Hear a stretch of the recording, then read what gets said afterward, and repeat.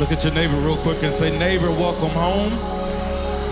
Come on, look at your other person and say, neighbor, welcome home. I know it might be your first time here, but I pray that you realize that you didn't walk into a foreign place, but this place is a place that we call home, and we believe that you can call it home too, but we need a little bit of a bigger place to call home.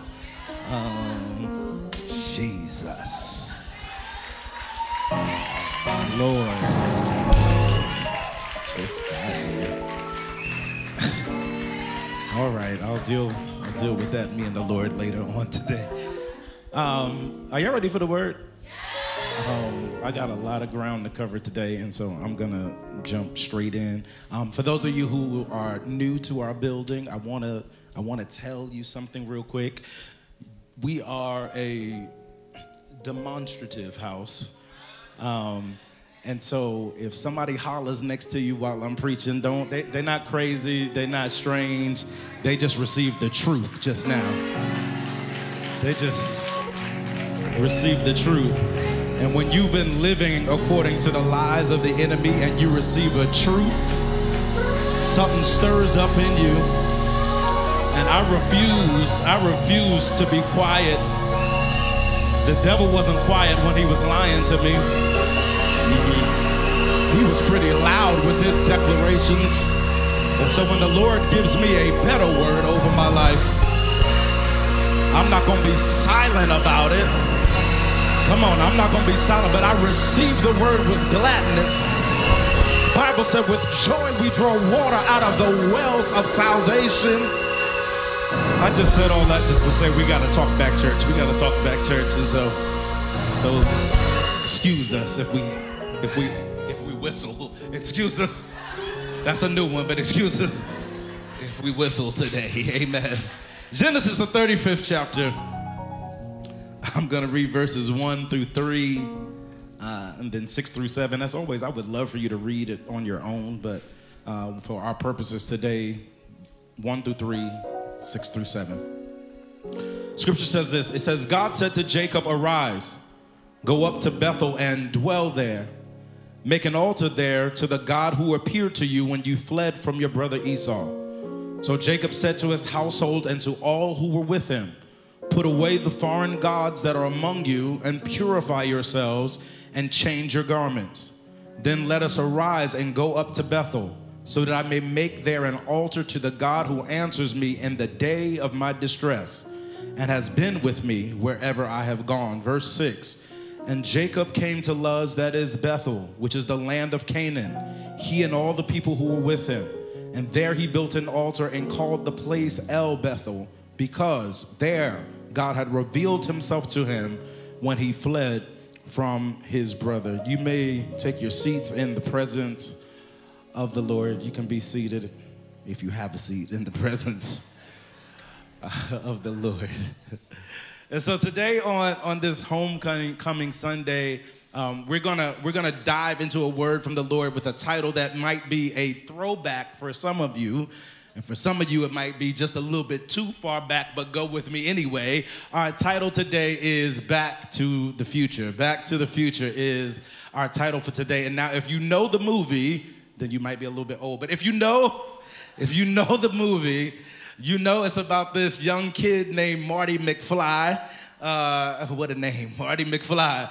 And with the help of this mad scientist, Marty gets to travel back in time to change events that ultimately will affect his future. But today, I am going to spare you and not talk to you about traveling scientists or DeLoreans. Watch the movie. It's a good movie, y'all. But today, we're going to talk about a God who, in his infinite wisdom, sometimes calls us to go back. Not so that we can change the past. Not so that we can relive past mistakes or our past victories even, but so that we can remember the promise, so that we can renew our strength, and so that we can be propelled forward into the future he has prepared for us. Sometimes God takes you back to the place of the first encounter. He takes you back to the place where you heard his voice so clearly that it silenced every one of your doubts, to the place where his presence was so powerful that it ignited, it stirred a fire on the inside of your soul. It's the place where his promises were spoken over your life. It's the place where your faith took root. It's the place where your hope was nourished. Some of y'all are going back there right now. Sometimes he takes you back so that you can remember who he is and who you are in him, so that when you step forward with a renewed confidence and an unwavering faith. And maybe you're sitting here today thinking, why would God take me back? The past is over. The moment has passed away. But I want to remind you that God's ways are higher than our ways, that God's thoughts are higher than our thoughts, and his plans are greater than our plans. Sometimes the path forward is to go back through Bethel. Sometimes the path goes through Bethel so that he can remind you of his faithfulness and prepare you for what is to come. This isn't about just the past. This is about setting the stage for your next season. Today, I am reminding you that God might want you to go back so that he can position you for what he's about to do next. In Genesis, the 35th chapter, Jacob was being called back to Bethel. And this is a deeply significant moment, not just for this man himself, but for what the place and its name represents. The name Bethel comes from two words, Beth meaning house and El meaning God. Somebody shout house, God. House, God. And so Bethel, it translates to the house of God. And so God was calling Jacob to return to the house of God. This is more than just a name. It's a place of a divine encounter. It's a place where heaven touched earth and where God made his presence known in a tangible way. Bethel is where Jacob first encountered God in an undeniable way, in a life-altering manner. And for some of us, this may have been a long time ago. For some of us, it might have been yesterday. But can your mind go back to the moment where God convinced you that God was God? There's a moment in everybody's life where we recognize that this ain't the God of my mother. This is not the God of my father, but he has become my God, that he has proven who he is, not just through his words, but I've tasted and seen of his goodness. And there is no doubt in my mind that God is who he said that he is. But to understand why God called Jacob back to Bethel, we've got to go back to Genesis 28, where Jacob first named the place Bethel. At that time, Jacob was on the run. He was fleeing from his brother Esau after he tricked him in order to gain the blessing of their father Isaac. Esau, his brother, was hungry, and he exchanged his inheritance in order to fill his momentary discomfort. He exchanged his inheritance to fill his momentary discomfort. Ask your neighbor this: is it worth your inheritance? Come on, ask them like they need it. Is it worth your inheritance? I don't know what your it is, but the question is it worth your inheritance? Jacob was running. Jacob was scared. He was in a place of fear. He was in a place of loneliness. He was in a place of uncertainty about what was ahead. He had the promise, but he didn't have peace. He had the inheritance, but he didn't have joy. He got what he went after, but it didn't come with what he needed the most, because sometimes the way you get it changes it. The way you get it, it changes it. But in that time of desperation, God appeared to Jacob in a dream, in a time of desperation, in a time of desolation. God appears to Jacob in a dream. And I just need to do a room check real quick. Anybody grateful for a God who will still speak to you in the middle of your dry season? Come on, it's a God who shows up in the middle of your desert places. It's a God who shows up even when you didn't want to hear him, when you chose to turn a deaf ear to him. It's a God who shines light into dark places. Anybody grateful for a God who still speaks? God gives Jacob a dream, and in that dream, Jacob saw a ladder. It was extending from earth to heaven with angels ascending and angels descending, and above it stood the Lord himself, and he declared this over his life, over Jacob's life. He says, I am the Lord, the God of Abraham, your father, and the God of Isaac. He said, the land on which you lie, I will give to you and to your offspring. Isn't it crazy here that while Jacob was fearing his own life, and while he was in a place of desolation, in the middle of that comes a promise from the Lord. Have you ever been in a place where you said, Lord, I feel so far from you, but I still hear your promise. Come on, I've turned my back on you, but I still hear your promise. I've closed my ears to you, but somehow you still remind me of your promise. I feel like life is closing in on me, but I can still hear your promise in the middle of it. Bible says when Jacob woke up, it says that he was in awe. He said he was so much in awe that he woke up and he said, surely the Lord is in this place, and I did not know it. Surely the Lord is in this place, and I did not know it. Here he was alone in the wilderness. He was running from his brother Esau. He was burdened with fear. He was burdened with uncertainty. He was unsure of what his future held. Yet in that place of desolation, God still met him. Anybody ever been met by God in a desperate place? Anybody been met by God in a lonely place? When everybody else seemed to turn their back on you, God still met you, and he spoke to you in your desert place. I know some of y'all came in and you look like you got it going on today, but the truth is, the reason why most of us are in this room right now is because he met us in our low place. He didn't meet me on the mountain. He met me when I was in my valley season. He met me when I was at the end of my rope. He met me when I was about to hit rock bottom. I was sinking and he saved me. I was drowning and he lifted me. I was at the end of my rope and he extended his hand of mercy to me. I know I can't be the only one, but I thank God because he's still the God who steps in right at the nick of time. Right when I was about to kill myself, he stepped in the middle of my storm. Right when I was about to turn my back on him, he stepped in right in the nick of time. Right when I thought I was going to go crazy, when I thought I was about to lose my mind, he stepped in right in the middle of my storm. And I just wish I had 75 people who would give God thanks for stepping in right in the nick of time. My bishop would say he may not come when you want him, but he comes right on time. But here's what I recognize.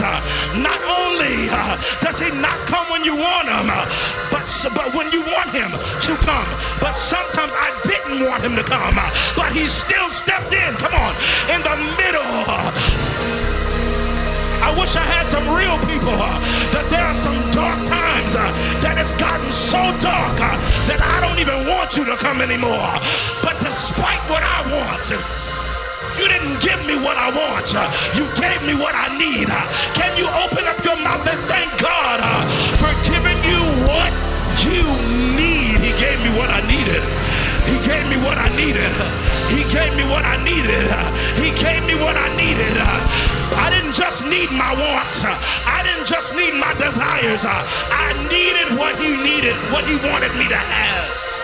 And he gave it. He gave it. He gave it. Jacob didn't expect to find God there.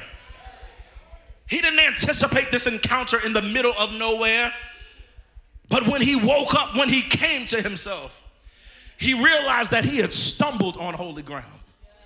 Have you ever been in a place where you were so overwhelmed by life, where you were so consumed by life, consumed by fear, so full of doubt that the thought of hearing from God seemed impossible? Like you didn't even know to look for him because of how far you had gone. Have you ever felt like you were in the wilderness all alone? And have you ever felt like the weight of your mistakes had silenced the voice of God? But isn't it crazy how somehow and some way in that same place of brokenness is the same place that God showed up. Come on, the same place where I was broken, the same place where I was hurting, the same place where I was wounded is the same place that God showed up. And for some of us, it wasn't in the church, but God still showed up. When I was intentionally seeking him, he showed up. But even when I wasn't looking for him, he showed up. At my lowest moment, he's the God who showed up. And then I came to myself and I realized that surely the Lord is in this place, and I did not know it. Can somebody open your mouth and say that? Surely the Lord is in this place, and I did not know it. Surely the Lord is in this place, and I did not know it. I thought he had left me, but surely the Lord was in this place, and I did not know it. I thought I had gone too far, but surely the Lord is in this place, and I did not know it. I know you feel like he's not there, but surely the Lord is in this place, and I did not know it. Open your eyes to see it. Surely the Lord is in this place. He is the God who meets us wherever we are, in whatever condition we're in. He's the God who shows up. If we're on the mountain, he's there. If we're in the valley, he's there. Come on, in the place of promise, he's there. But even in the wilderness, he's there. If I ascend to the heavens, he's there. But even if I were to make my bed in hell, come on, I wish somebody knew that was the God you serve. Even if I make my bed in hell, he promised he'd be there also, because he is Jehovah Shammah, the God who is there, the eternal God, the omnipresent God, the God who always comes through. There is nowhere that he is not. There is nowhere that he is not. Everywhere I go, I get a glimpse of him. Everywhere I go, I get a glimpse of him. Come on, come on, come on. Have you ever been in a season of your life and thought to yourself, I didn't know it at the time, but God, you were with me all of the time. Come on, he was with me in my high place. He was with me in my low place. He was with me in the hospital room. He was with me in my sleepless nights. He was with me on that job I didn't want. He was with me. Somebody open up your mouth and say, he was with me all the time. Come on, in the middle of rejection, he was with me. In the middle of loss, he was with me. In the middle of grief, he was with me. When my heart was heavy, he was with me. When my heart is overwhelmed, lead me to the rock that's higher than I. Come on, take a step back, think things over. He was there all of the time. And for somebody in this room, you don't have the same testimony as Jacob, but your testimony is surely the Lord is in this place, and I did know it. I did know it. I can sense him. I can feel him. Come on. I can sense him, and I can feel him. Come on, somebody make the declaration that he's in this place. He's in this place. He's in this place. He's here right now. He's here right now. Real quick, just somebody offer up praise, offer up worship for a God who's present. The Bible says that he is a present help in the time of trouble. In fact, it says he's a very present help in the time of trouble. It's a sure thing that your God's there. It's a sure thing that your God. Don't you let your emotions fool you. Don't you let your eyes trick you. The truth is, God was there all of the time. He was there. He was there. He was there. He was there. He was there. He was there. He was there. And He's here right now. Surely the Lord is in this place, and I know it. And I know it. And I know it. And I know it. And I know it. I know it. I know it. There's no doubt in my mind. I know it. Bethel was more, it was more than just a location. It is a place of spiritual significance. It represented a reminder of God's promises. It represented a place where Jacob had seen God's faithfulness firsthand. This ain't a secondhand account. I've seen his goodness. God was calling Jacob to return to the foundation of his relationship with him, to the very place where his voice first spoke promises over Jacob's life. It was as if God was saying, Jacob, before you take the next step, before you face the challenges that are ahead, I want you to come back to the place where you knew me most deeply. I want you to come back to the place where you heard my voice. I want you to come back to the place where you felt my presence. And I believe that the Lord is speaking the same over us today. Bethel, it represents the moments and the places in our lives where we encountered God in a real way. The moments when we knew without a shadow of a doubt that he was with us, that he had a plan for us, and that his promises are true. And sometimes God calls us back to our Bethel, not because we're meant to stay there necessarily, but because we need to remember. And for somebody today, Bethel may be the memory of when you first surrendered your heart to Jesus. It may be when you first felt his love wash over you in a way that changed everything. It could be the time when he spoke to you during a worship service or in the midnight hour when you knew he was calling you and setting you apart for a greater purpose. It's that place where God whispered dreams into your heart, dreams that have since been buried by life. But God, he was calling Jacob back to Bethel. Before he said, before you face what's ahead, before you step into this next chapter, come back to my presence. Come back to where you first found me. Come back to your first love. And today, God is calling his people back to Bethel, not just to remember what he did, but to be reminded of what he is doing. His response to God's call, though, is the key. He says, put away the foreign gods, all right, that are among you, and purify yourselves and change your garments. Happy homecoming. Put away the foreign gods that are among you and purify yourselves and change your garments. I believe I'll say it one more time. Put away the foreign gods that are among you and purify yourselves and change your garments. Before Jacob and his household could step into Bethel, the house of God, they had to take an honest look at what they were carrying. They had to be real about what they were actually holding on to. They had to make a decision to lay aside every idol, to lay aside every distraction, to lay aside every weight, to make a decision to lay aside every idol, every distraction, and every weight. One more time. They had to make a decision, not a prayer call. They made a decision, because I can't lay aside your idols.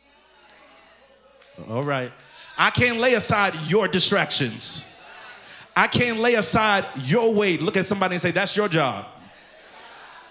These foreign gods, they represented more than just physical idols.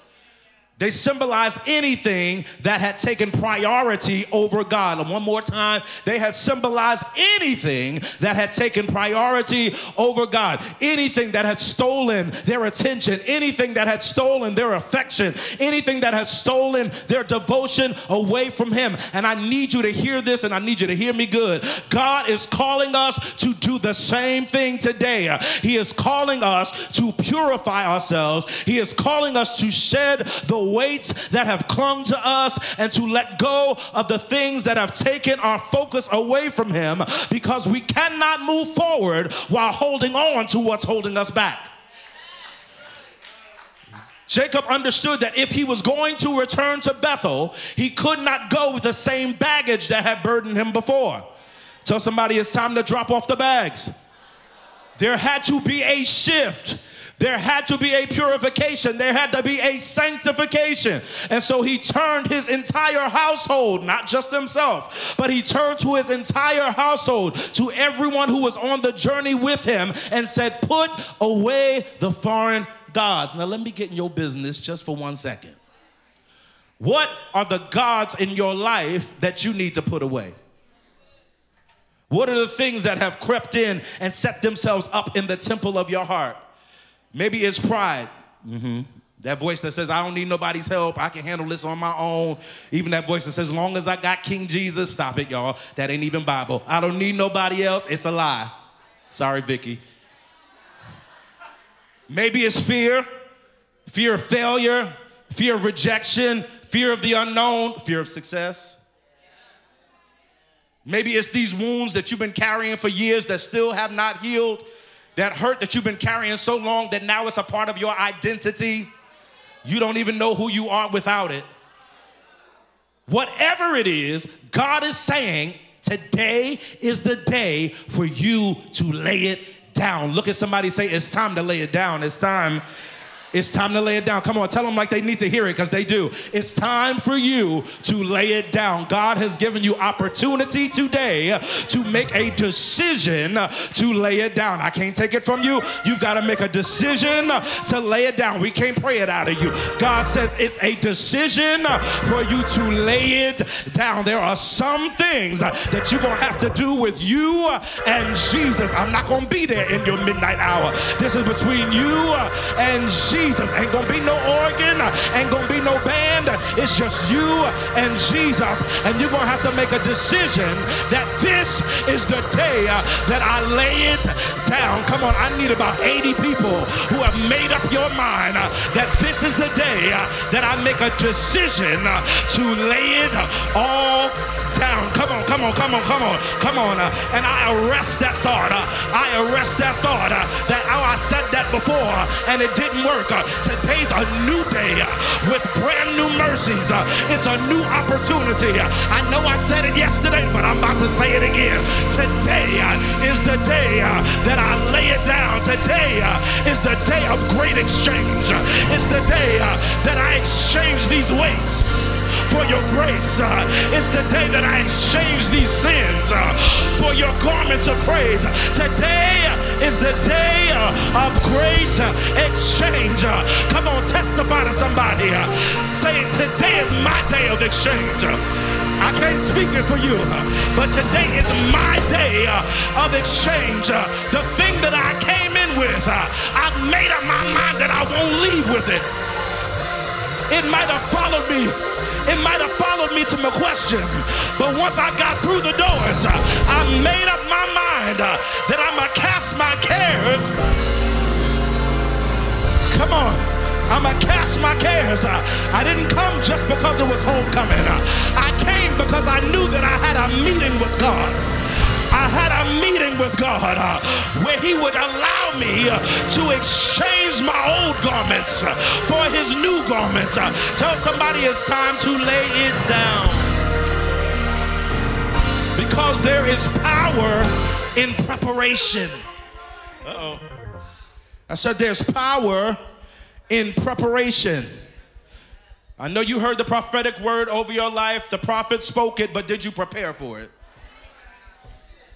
Before we can step into the fullness of what God has for us, we've got to actually make a decision to purify our hearts. Hebrews 12:1 says it like this. It says, let us lay aside, not let us pray to, let us lay aside every weight and sin which clings so closely, and let us run with endurance the race that is set before us. Let us lay aside every weight and sin. The Bible says that there are sins and there are weights. Not everything is sinful. Not everything is sinful, but it is weighty. And tell somebody carefully, it's time for you to lose some weight. All right. Y'all all right? It's a spiritual thing. We stay in the spirit. Didn't mean it no other way, but it's time. It's time for you to lose some weight. Lay aside every weight. Lay aside every weight, not just some weights, not the weights that you want to get rid of, not the weights that are easy for you to get rid of, but lay aside every weight and the sin that clings so closely. You know those hidden habits? We got them. Those secret sins, yeah. We don't talk about it, but we got them. Those unspoken struggles that try to hold you hostage, God is saying that it's time for you to lay it down, because remember, he already broke the power of sin off your life. I was waiting, because that was good news from Glory. I said he broke the power of sin off of your life. In other words, sin is like chains that are around your ankles, but the lock ain't closed on it. I'm gonna preach to this side of the room. I said sin is like a chain around your ankle, but ain't no lock on it. Whenever you get ready, you can just, whoo. Come on. I know I don't got too many people, and I know you don't got too much room, but I wish somebody as a prophetic act would just, come on. There's some things that have been holding me back, but today I realize that I can just, behold, I have given you power to tread upon serpents and scorpions and over all the power of the enemy, and nothing, even my sin, nothing shall by any means harm you. Can you open up your mouth and give God glory? Because I'm no longer bound. I am free, praise the Lord. I'm free, no longer bound. No longer bound. Woo.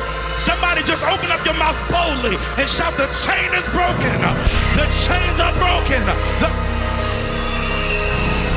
Come on, a praise should have went right there. Because he whom the Son sets free is free indeed. Somebody shout, I'm free indeed.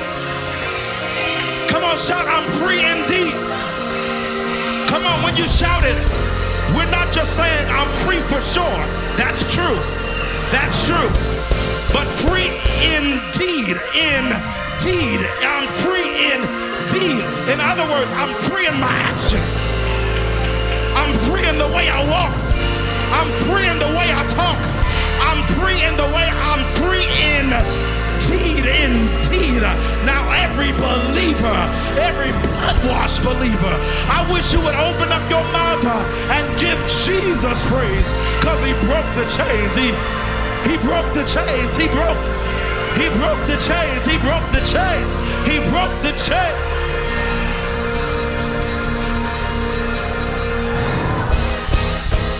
Somebody just shout, I know he did. I know he did. I know he did. I know he did. I know. Y'all sit down. Sit down. Sit down. We got a long way to go. Woo, but real quick, somebody shout, the devil's a liar. Come on, he's been trying to trick you into believing that you will always be this way. But the devil is a liar, and God is exalted. Open up your mouth and say, I know he broke the chain. Chains of abuse broken. Chains of addiction broken. Chains of suicide broken. Somebody shout, he broke it, he broke it, he broke it. He broke it, he broke it. I gotta go. Sit down.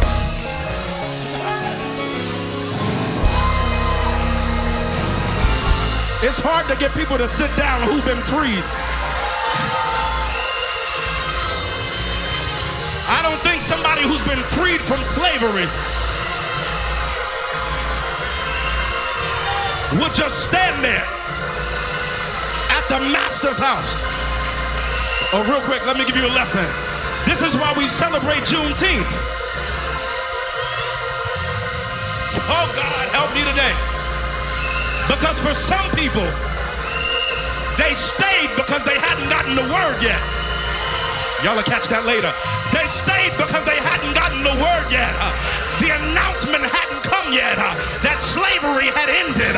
But I pronounce over you today that this is your Juneteenth. This is your Juneteenth.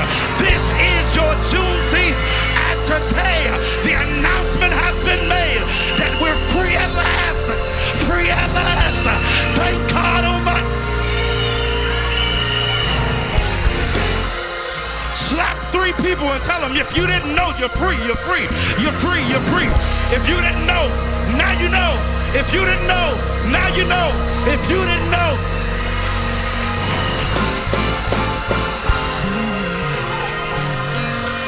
Somebody shout, Jesus did it. Woo!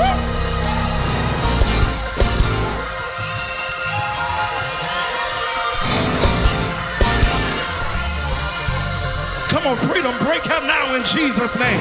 Freedom break out from the front to the back. Oh God, from the sanctuary to the bridge, to the well, to the ark. Let freedom ring. Let freedom ring. Let freedom ring. Let freedom ring. Freedom has a sound to it. Open up your mouth if you're free indeed.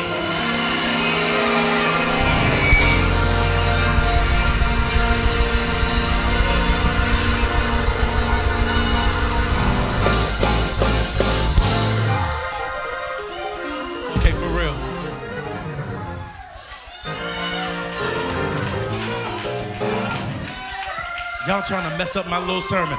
Sit down. Thank you, Jesus. All right, sit down for real. Sit down. Sit down. Oh, Jesus. Oh, Jesus. Oh, Jesus. Oh, Jesus. Listen, so when Jacob, when he arrives at Bethel, he doesn't just stand there reminiscing. He's not just talking about the good old days.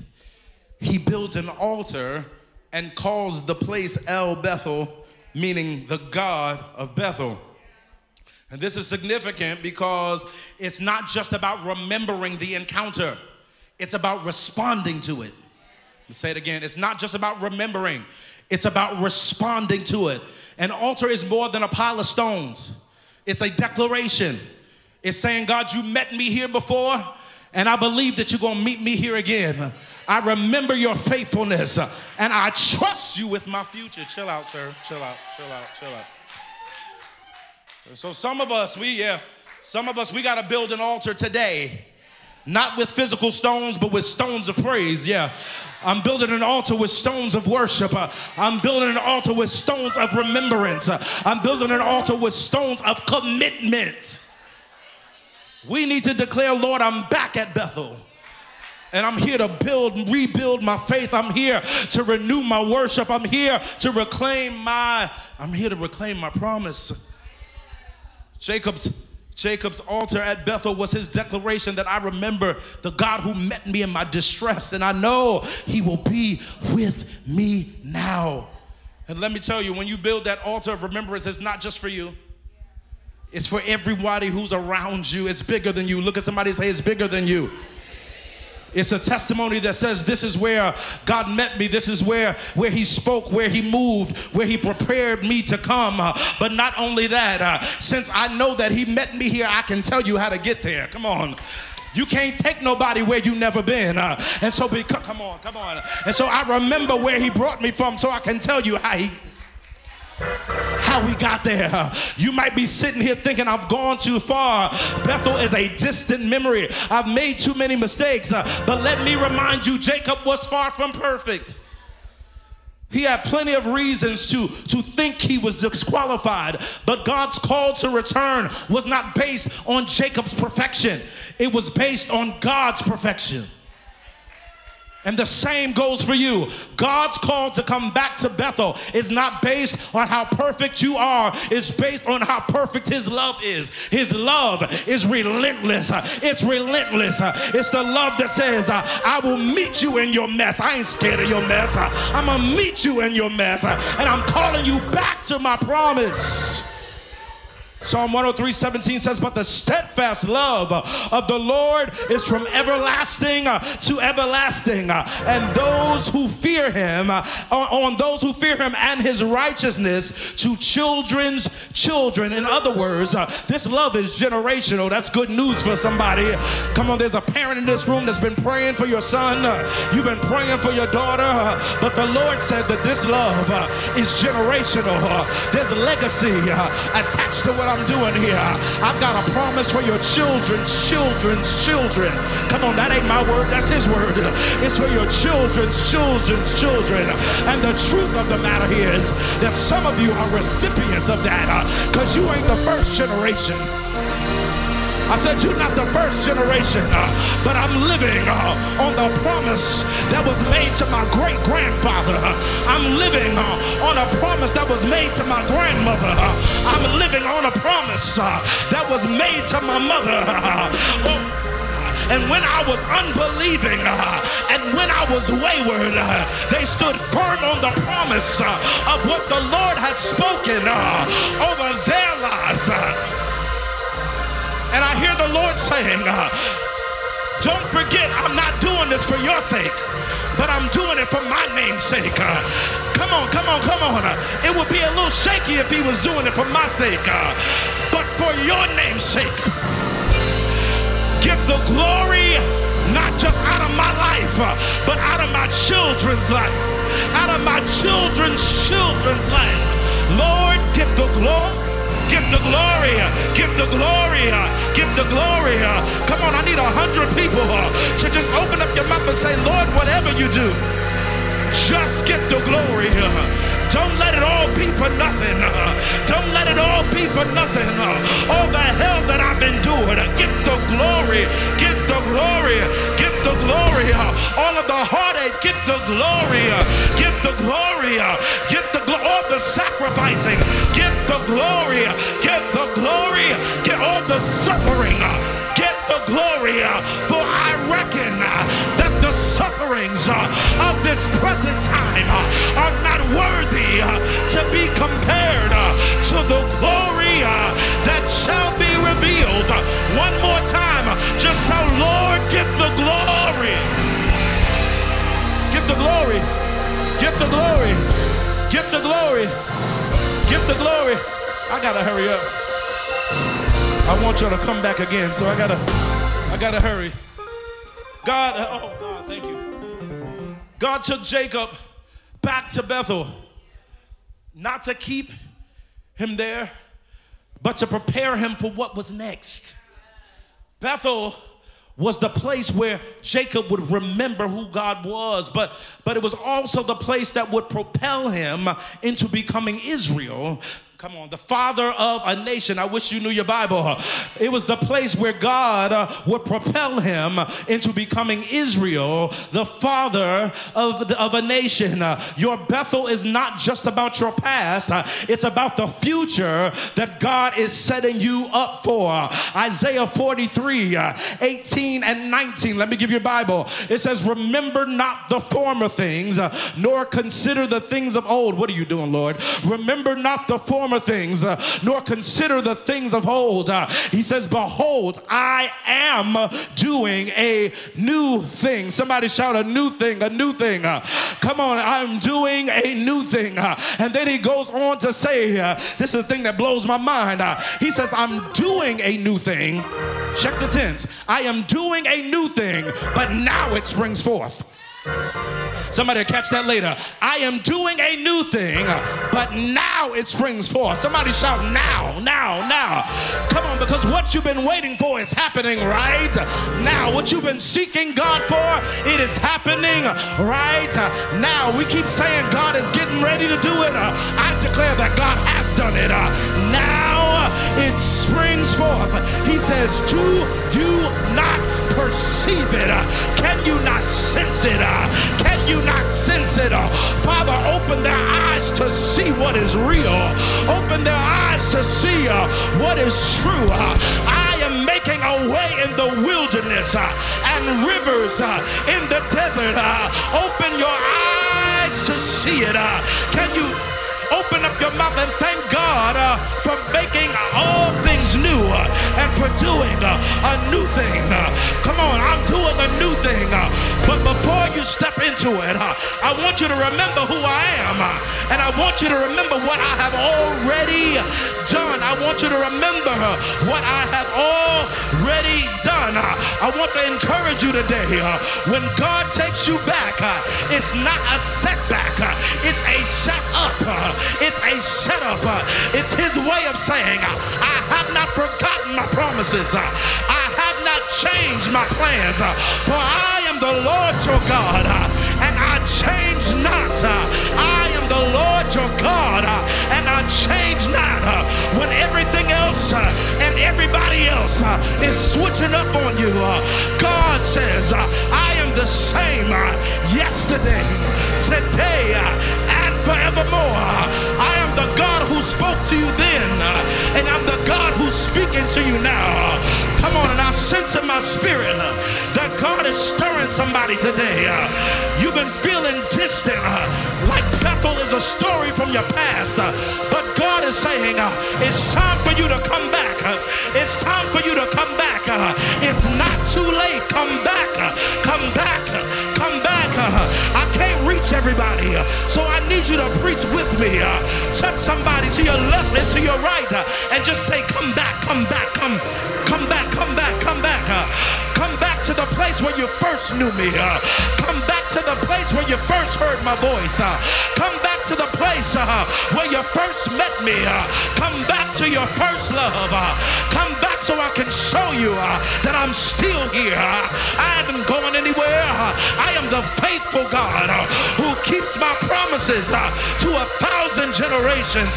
Come back so I can show you that I'm still ready to lead you into what I said that you will have. God said you will have what I decree. I heard somebody say, I shall have what I decree. I'm not going to get everything that I said, but I can stand firm on what he said. I shall have what he has decreed. And I speak over you today that your return to Bethel is igniting something in you that's going to launch you forward into the fullness of who you are in God and what he has in store for you. I know you don't understand it all, but you don't got to understand it. Just know the one who gave the plan is faithful to complete it. He's faithful to perform it. Your return to the place of encounter is setting the stage for the greatest outpouring that you've ever experienced. Who am I talking to in this room? God is not just calling you back for the purpose of reflection. He's calling you back for revelation. He's not calling you back for reflection. I'm calling you into revelation. He's calling you to remind you of his power so that you can move forward with greater authority, greater vision, greater faith. Somebody shout greater, greater, greater, greater, greater, greater. He's the God that goes from faith to faith and from glory to glory. I'm never pulling you back except to push you forward. I'll never pull you back if I don't aim to put you forward. I remember when I was a kid, I would play the pinball machine. And if you ever saw a pinball machine, the first move you gotta make is to pull it back. But as hard as you pull it back is as hard as it's propelled forward. And I prophesy in this season that as you pull back, the Lord is getting ready to launch you into greater, greater, greater, greater. Somebody just shout, greater is coming, greater, greater is coming, greater, greater is coming. Come on, come back to Bethel. Come back to the place where you first trusted him. Come back to the place. Return. This return is not just about your healing. It's about your launching. It's not just about your healing. It's about your launching. I am doing something new. And for somebody here, the enemy has been whispering lies. He's been telling you that you're too far gone, that your flame has gone out. But I fan into flame. I fan into flame. I fan into flame the fire of God that is on your altar. I believe by faith that it's going from just a small flicker to a roaring fire in Jesus' name. Somebody shout, may the fire on my altar never burn out. May the fire on my altar never burn out. May the fire on my altar never burn out. I prophesy that there are doors that are about to swing wide open to you. I said they're swinging wide open to you. There is breakthrough that's coming, not just for you, but for your family, for your ministry, for your community. Somebody shout breakthrough, breakthrough, breakthrough, breakthrough, breakthrough, breakthrough. God is using your return as a testimony that shakes the very ground that you walk on. He is using it. He is using it. He's calling his people back to the place of encounter. He's calling you back. He is calling you back. He is calling you back. He is calling you back. And I believe, I gotta rush on. I believe that today is a turning point for many of you. Your back to the future moment is here and now. The God of Bethel, the God who met Jacob in his moment of fear and desperation is calling you. He's calling you not just to remember the past, but to prepare for the future. He's saying, come back so I can send you forward. Come back so I can prepare you for what's in store. For eyes have not seen and ears have not heard. It has not entered into the heart of man the things that I'm preparing for them that love me. Do not miss your moment. Don't let this moment pass you by. Don't let this moment pass you by. Somebody lift your hands to the Lord and just make a declaration that I'm not letting it pass me by.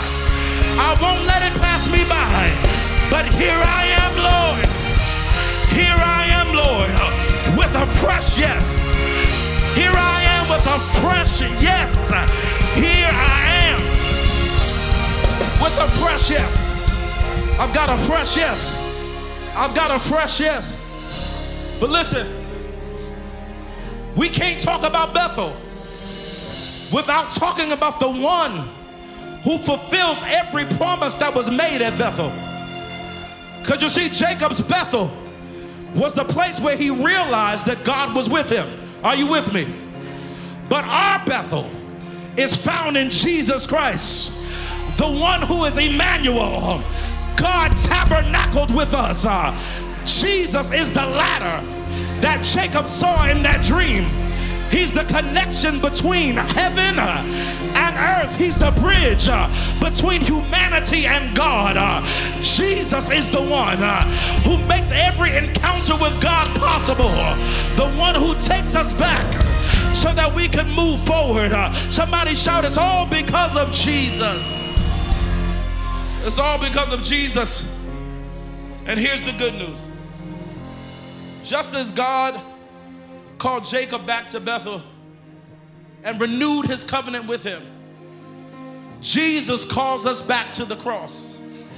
And he reminds us that his covenant is eternal. He says, come back to where your sins were washed away. Come back to where your burdens were lifted. Come back to where grace and mercy flow like a river. Flow, flow, flow, flow. He wants you to come back. He wants you to come back. He's the same Jesus who calls you back is also the one who goes before you. He is the Alpha. He is the Omega.